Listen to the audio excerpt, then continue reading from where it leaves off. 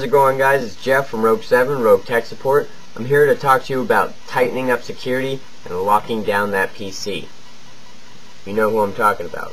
It's you, person that doesn't think they need a firewall. I'm going to bring you six steps to bringing in better security.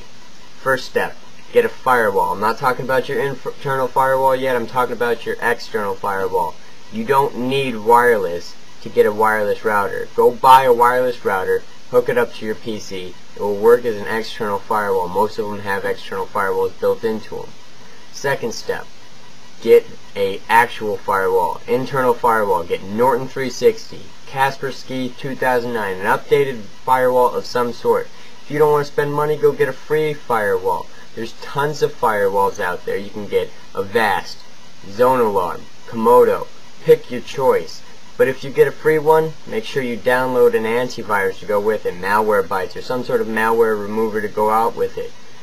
Third thing to do, file sharing. Get rid of it. You don't need it. Unless you're in a big office where you guys actually use something like that, you're probably at home using the computer to get online. You do not need file sharing. Turn it off.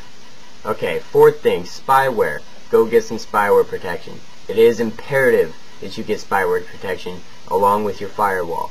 I'm talking about adware or spybot S&D, something along those lines. I prefer adware. I'll give you all the links in the side here. Go get this stuff. Alright, fifth thing, your host file. I'm about to show you what's going on with the host file right now, and I'll explain it to you in this short video segment. Alright guys, so a lot of people don't know about the host file, so I'm going to show you about it.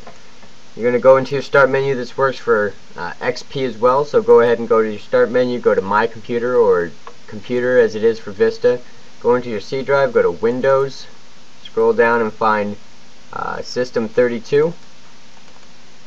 And then you're going to scroll down until you find something called drivers.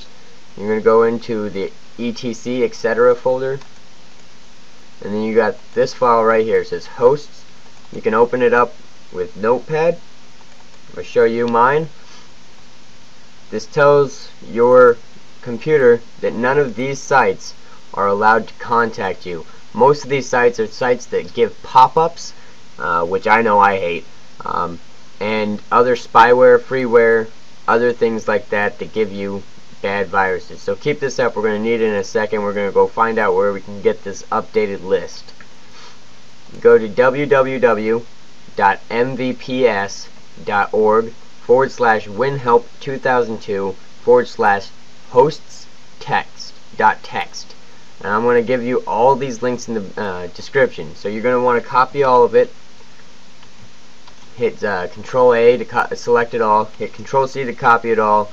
Go into your host file here. Open it up. Delete everything that's already in there, and then paste it.